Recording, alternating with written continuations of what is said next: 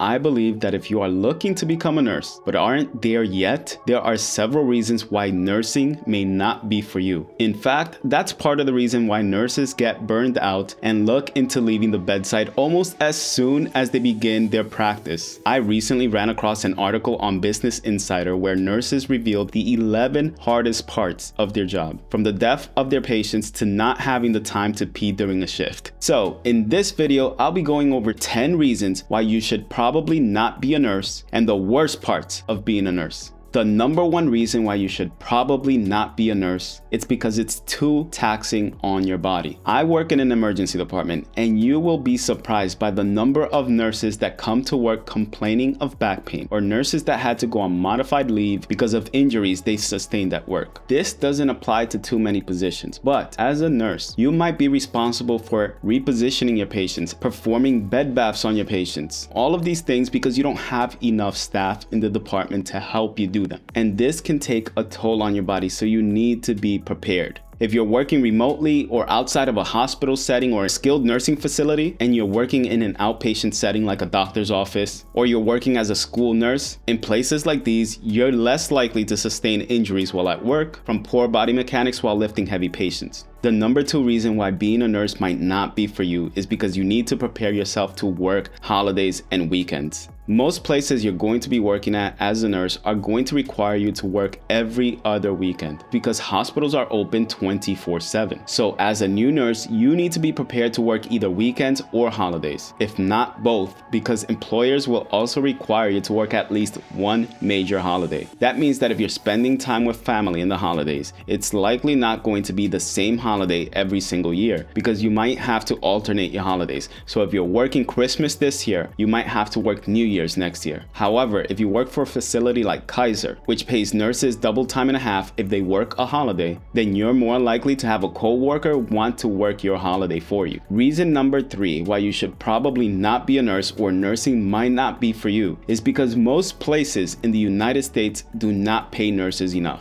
The median salary for nurses in the US is $77,600. But what that means is that some states are going to pay nurses a lot less than that, while some states are going to pay nurses a lot more than that. However, if you're working in a state like Alabama, Georgia, and Florida, then you should expect your median salary to be on the lower end of that spectrum. On the other hand, if you're working in a state like Massachusetts, New York, or California, then you should expect your median salary to be on the higher end of that spectrum. But when your median salary is higher, then you also need to take into account your cost of living. And yes, you're going to be getting paid lower in Alabama, Georgia, and Florida, but the cost of living is also going to be a lot less. But if you're very strategic about where you choose to live in any one of those states, you could end up bringing home more money than the other nurses I mentioned in these states. So at number four, you are going to be one of the first in line to be exposed to communicable diseases, like many of the healthcare workers that died during this past pandemic with COVID. I personally know at least 3 people that died during COVID, and many of them were young, in their 30s and 40s. And if you're working in an emergency department, you are going to be the first in line to make contact with these type of patients. And you have to remember when COVID first came to the US, we didn't even have enough PPE in our inventory to provide to our healthcare workers. But if you're going to be working as a nurse, then you need to be prepared for being the first in line to come into contact with patients that have communicable diseases that we might not have been previously exposed to. Reason number 5 why you should probably not be a nurse is because you need to be prepared for potentially violent and unsafe working conditions. If you haven't been paying attention to the news recently, there have been several reports of nurses and other healthcare workers either being assaulted or killed in the line of work. We are witnessing elevated, more frequent occurrences of violent patients injuring and even killing hospital employees. On June 2nd, Michael Lewis, who police said killed himself after the rampage in Tulsa, Oklahoma, had just earlier that afternoon legally purchased an AR-15 style rifle. He entered a physician's office building at Tulsa's St. Francis Hospital campus and shot dead his surgeon, another doctor, a receptionist, and a patient in the office building. There's also a recent incident of a jail inmate who shot and killed a security guard at Miami Valley Hospital.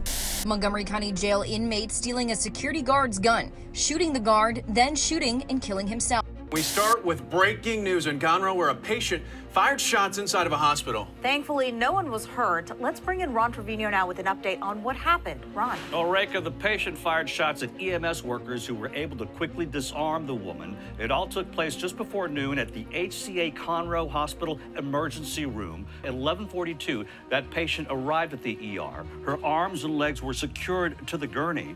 While doctors were distracted, the patient pulled out a gun from a holster under her dress and fired 2 rounds. One of the EMS workers disarmed her. As you said, Reka, luckily nobody was hurt. This is something that you need to be prepared for. And if you're working in mental health or with the mentally ill, then you need to be aware that there is always a possibility that these type of patients are going to become violent with the staff. I've mentioned in a previous video some of my experiences with working in New York. And I remember a patient that was restrained to his bed who was so angry that he flipped the bed over and he was laying on the floor while the bed was laying on his back. There was also a patient who was underage and it took over 12 security officers to restrain him. I've had co-workers with broken arms, broken shoulders, broken ribs after being assaulted by our patients. Okay, so reason number 6 why you might not want to be a nurse is because your license is always on the line. This nurse is on trial for making a tragic mistake. Nurse Redonda Vaught was charged with reckless homicide in the death of 75-year-old Chaylene Murphy at Vanderbilt University Medical Center in Nashville. She was supposed to give her patient a mild sedative, but instead administered the powerful paralyzing agent vecuronium. Nurses, now more than ever, are always in fear of losing their license. They are working in conditions where they don't have enough staff or resources to perform their job. The number 7 reason why you might not want to be a nurse or you might not be fit to be a nurse is because of the fear of going on break and letting a coworker cover your assignment. Now, personally, this is not me, but when I first became a nurse, I was afraid to go on break because I felt like every time I went on break, I would have to play catch up when I returned. Either that or my patient would have decompensated so much that we would have had to call a rapid response on my patient. And if you don't know what a rapid response is when you feel like if you don't act now, your patient is going to decompensate to the point where you're going to end up doing CPR or the patient is going to lose their life. So the rapid response team is a team of doctors, nurses, respiratory therapists, and techs that come to the bedside to help take care of your patient before the patient gets any worse. So as a new nurse, when you go on break, you have to let your coworker cover for you. And many nurses are afraid of doing this because the coworker might not know your patient as well as you do. And they're only going to be covering your patients for the next 30 minutes to 1 hour. And another thing you should know is that this nurse covering your patients might not put in all of the effort that you would to take care of your patients. One thing you should definitely do is build a good relationship with your coworkers because they will make sure that when you return from your break, you're not left scrambling to fix anything they might have messed up. Here we go to reason number 8 why you might not want to be a nurse or nursing might not be for you. As a new grad, you will have to be prepared for the possibility that you will have to work a shift that you likely won't be satisfied with, or the possibility that you won't be able to get the shift that you want until you gain some seniority. And this is especially common if you're working in a unionized hospital. A unionized hospital is a hospital that's represented by a union, whereas the counterpart to that is a private hospital where it has no union. So your pay or your benefits are not reliant on how many years you've worked for the organization. And this is definitely going to suck as a new grad. But as you build seniority with your organization, you're going to be able to pick and choose the shift that you want to work, the vacation days you want to take off, or the overtime you want to pick up. But if you're working in a privatized facility and they put out a request for additional staff to come in on overtime, then it's going to be a first come, first served basis. All right, so now we're here at reason number 9 why you should not be a nurse or why nursing might not be for you.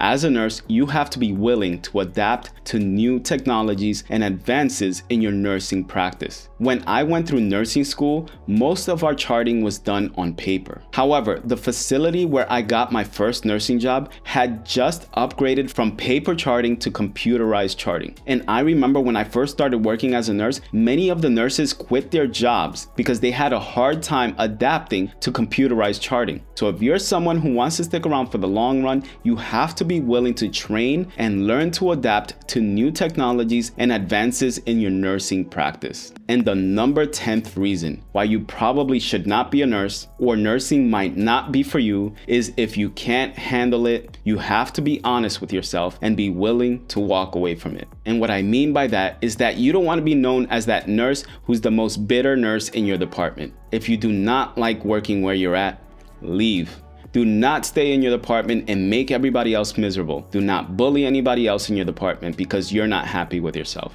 I know far too many nurses that continue to work in departments when they are obviously not happy with the department that they work in, they're not happy with themselves, and they're not happy with their lives. So if that's going to be you, then you have to be willing to walk away. Leave the department, leave the facility, or change up your specialty altogether. If you've grown tired of being a bedside nurse, leave the bedside. I work with plenty of other nurses that have gone into real estate. I know a nurse that bought a truck with her husband and was making $30,000 a month. I know a nurse that secured a contract with Procter & Gamble to engrave the company logo and the employees' names in their toolboxes. I know a nurse that left the emergency department to work with Netflix. So you don't have to be stuck at the bedside or in a miserable position. If this video resonated with you, then you might be interested in our recent video where I talk about the history of the nursing shortage and why it's only going to get worse.